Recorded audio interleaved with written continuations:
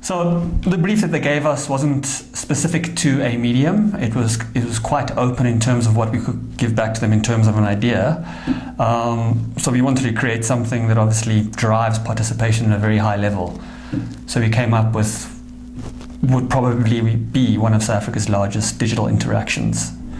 There are better ways in today's world to drive participation than just doing a TV ad or developing a print ad. So we obviously went from that platform, was like, what is the best way people can interact with the brand and have a conversation with it? So a large-scale digital projection with people having fun playing with the brand seemed like a sort of logical conclusion to that. Yeah, so it's just something different.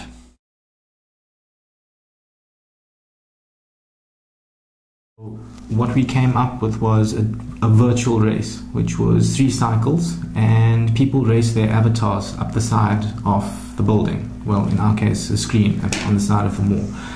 And everyone won prizes. It ran for 2 hours on the 22nd of March, and the turnout was actually quite astounding.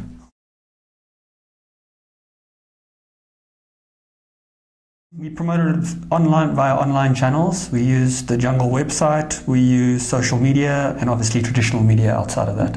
So outdoor posters and street polls and other such things. And there was radio driving it as well. There was traditional media driving the campaign, but the event itself was very untraditional.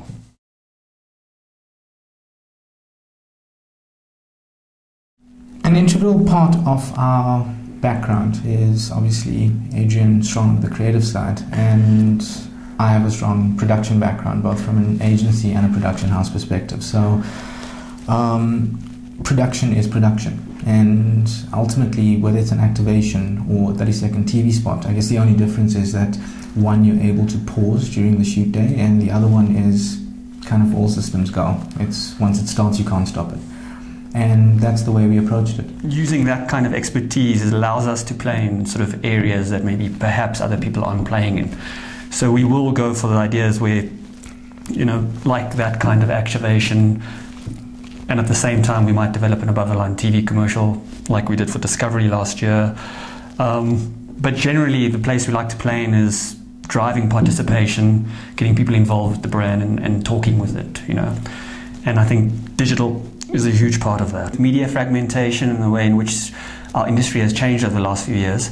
I think clients are looking for different solutions from different people. I don't think they are putting their eggs all in one basket at the moment. And I think that leaves a certain degree of uncertainty in the air, but I think ultimately they're just looking for the best solution for the project. That's good for small guys like us. I'm not sure how good it is for the big guys, but when you're smaller, you kind of are able to work faster and you're a bit more manual. I think certain clients want ideas faster and they want them to be sort of, you know, they don't want to have to wait 3 or 4 weeks maybe for a brief to go through a system, go through traffic, go through strategy, go through client servicing, and eventually end up on the CD's desk.